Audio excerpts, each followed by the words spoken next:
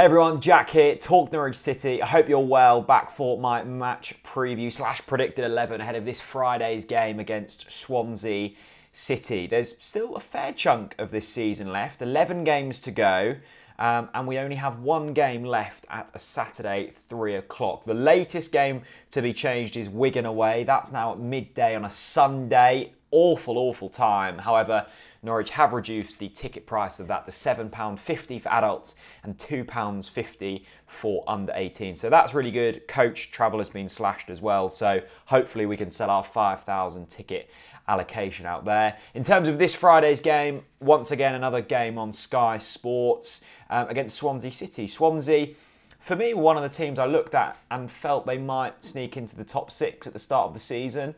Of course, in the Premier League last year, they've had a few problems off the pitch. I know their chairman left about a month ago, I think it was now. And they've struggled a little bit this season, it must be said. They're currently 14th in the division, 7 points off the playoff. So it's certainly still a possibility. Stranger things have happened with 11 games to go, but you would say their chances are slim now. Their previous 3 games have been a convincing 4-1 victory against Brentford in the FA Cup. Brentford, of course, have been in really good form recently. They then went on to lose 3-1 away at Sheffield Wednesday, who I think have been unbeaten under Steve Bruce.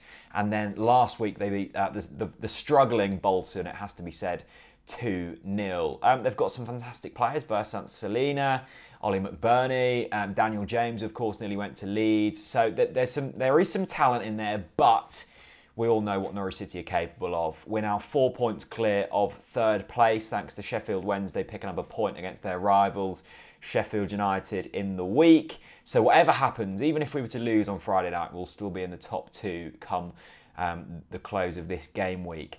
With that being said, this is the team I would go for. It has to be Tim Krul in goal. I thought he was really good against Millwall, actually. He pulled off a few really good saves. He's commanding his box a little bit more. He pulled off that fantastic save at the near post against Millwall, which he struggled with a little bit at times. The key thing for me when he played against Bristol City was that real good catch late on in the game. He rose above a couple of strikers and just caught the ball with real kind of ease and calmness, and it was just good to see. Krul has really grown into a good championship keeper, it has to be said. The defence for me stays unchanged.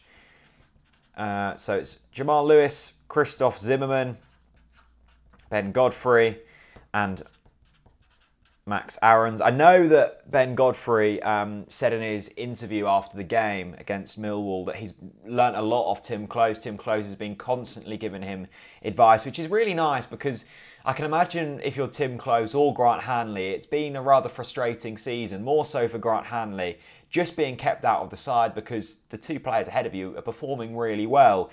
Zimmerman has been magnificent this season. I wouldn't be surprised if he gets in the top 3 for the player of the season. And Ben Godfrey has stepped into the role so maturely and so brilliantly. So that's the defence for me. The midfield, there is going to be a change. I'm going to go with Moritz Leitner in there next to Tom Tribal. Now, harsh on Kenny McLean, I know, but I just feel like this game is going to be slightly more expansive than we've seen in previous weeks.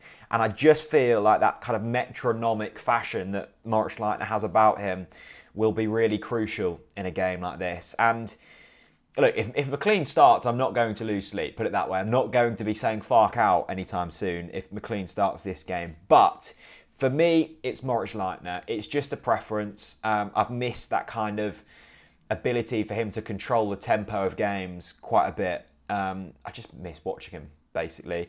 And then the forwards, the front 4, I should say, stays the same for me. Buendia, Stiepermann, great to see him score against Millwall.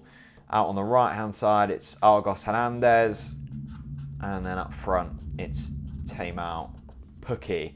Pukki scoring goals once again, born to score goals, scoring goals against Millwall. Hernandez influential once again, and Buendia. That front 4, Buendia, Stiepermann, Hernandez and Pukki, in a lot of previous seasons, any one of them players could have won player of the season. They've all just been absolutely magnificent. Buendia is really quite something. I think he wouldn't look out of place in any Premier League team.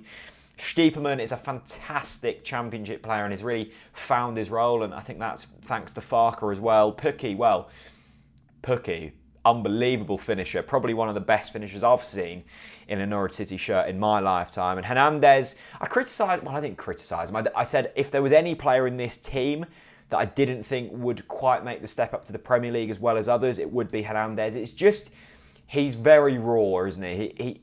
His final product is sometimes lacking, but he's picked up assists, he's picked up goals this season. He has been magnificent and he absolutely loves Argos. So you can't really moan too much about that. In terms of Friday's game, I can't see us not winning. And I've said that a lot this season, but I just don't know where our weaknesses are in this squad. We will definitely create chances, and when you've got Pukki up front, you're probably going to score goals. I think out of the past something like 10 home games, in 7 of them we've scored 3 or more, which is unbelievable. The midfielders are really playing well, and defensively we look quite strong. I think there are goals to be leaked in this squad, but I just know that we're going to create chances. So for me, I go into every single game at the moment knowing that we are going to score at least 1 goal. So it then all depends on how well we defend. Swansea certainly can't be written off. I think they're a good team, but I think we're better than them. It's as simple as that. I think we're better than them. So if we win this game, it mounts huge pressure on both Leeds and Sheffield United, because then they have to win just to keep up with the pace. So this is a really good opportunity for us. Once again, another big game. I'm going to be saying that for the next 10 match previews after this one, but they really are all huge now. It's our league to lose, and when you're in that position, it gets slightly nerve-wracking, but what an exciting place to be in. Let me know your thoughts down in the comments section below. A massive thank you to FansBet for sponsoring all of the videos. If you fancy Flutter this weekend, why not go into the description and follow the link through to FansBet. Really good odds over there. And yeah, that's the team. Have a look. Would you make any changes? If so, let me know. If not, give it a like and live the dream. Thanks very much for watching, and I'll see you very soon. Bye-bye.